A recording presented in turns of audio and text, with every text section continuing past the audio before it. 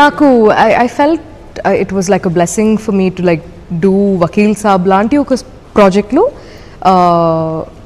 Pawan Kalyan sir తోటి చేయడం అనేది was a very happy feeling. ఎందుకంటే Vakil Saab is not about Pawan Kalyan sir. It's about the 3 girls and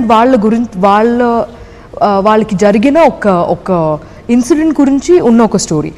ఆ జర్నీలో the person who brings them justice is the Vakil Saab.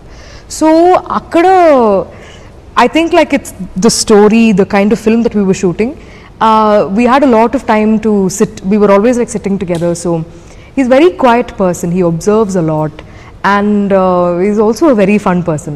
So నాకు అంటే సుందరానికి ఈవెంట్కి వెళ్తున్నప్పుడు లైక్ అక్కడ అందరూ నాకు చాలా క్లోజ్, అందరితో నేను పని చేశాను. సో నాకు అది ఆ ఈవెంట్కి వెళ్తున్నప్పుడు నాకు I was very happy that sir agree to come.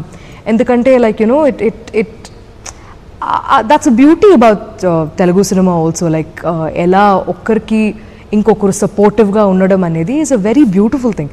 So అక్కడ సర్ని చూడడం I was very happy because pre release event Vakeel సాబ్ది వెళ్ళలేకపోయా. I was in corona వచ్చి. సో అక్కడ చూసిన తర్వాత I was really happy. But నేను అనుకోలేదు, I was just standing there on stage. పిలిచారు కాబట్టి I was standing there. But yeah, that was very very sweet of him.